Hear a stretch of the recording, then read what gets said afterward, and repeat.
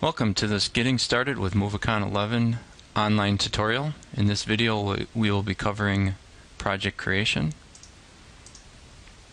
In the first window that appears in the wizard, we can select the platform that we will be designing our application for.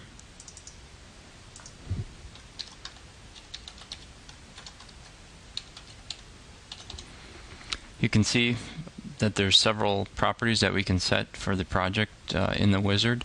It's important to note that these are all available after you have created the project.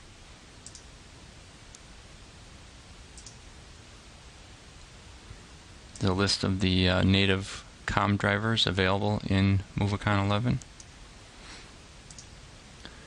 We'll have the wizard create some screens as well as automate the screen navigation.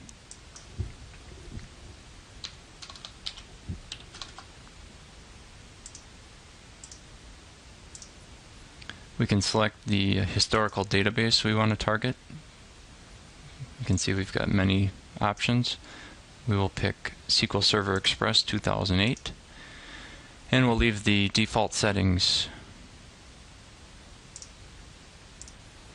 We'll have the wizard create some template data loggers as well as some template alarms.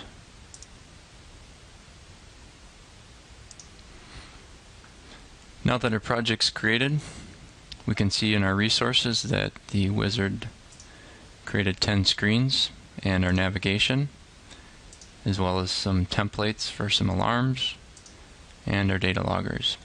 And as I mentioned, the properties that we were able to set in the wizard are available to us now that the project's been created as well. And we're just going to run the application here quick just to show you what it's going to look like without configuring anything.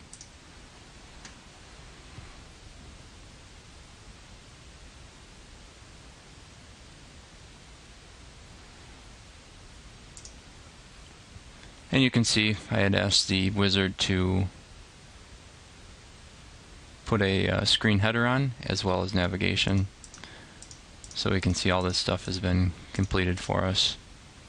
And we'll go ahead and stop our test here.